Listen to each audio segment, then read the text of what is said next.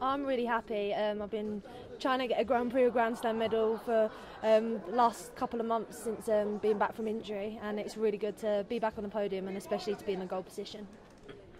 You had some really tough fights today. You beat former world medalist Ulaanbaatar in the semi-final.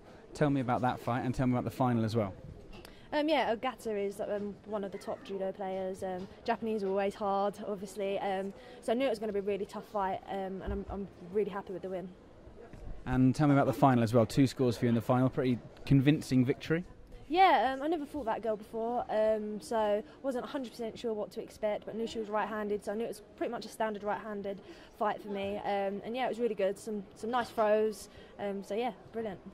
How important is it for you, confidence-wise, to get this win going into the World Championships later this year?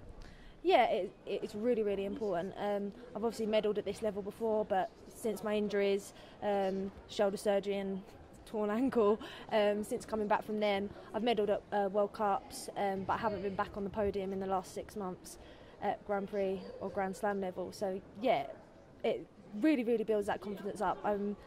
I'm fully confident in myself anyway, otherwise I wouldn't be coming out to these tournaments. But it's really nice to just get that medal and put it in the bag. In 78s in Great Britain, there are two of you now that are really strong. How much does that help you, having that there to work with and kind of push each other? It's a big help at sort of like National Randori, and when we have squad training, she's a really hard competitor. We have some good and horrible fights, but I think it makes us stronger, so yeah. Brilliant. Next for you, what plans between now and the Worlds, and what are you hoping for at the Worlds?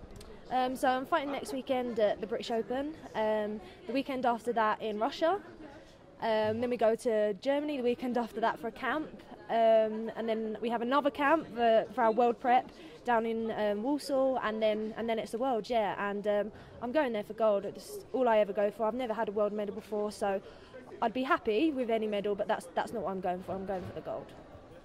Perfect, Gemma, thank you very much.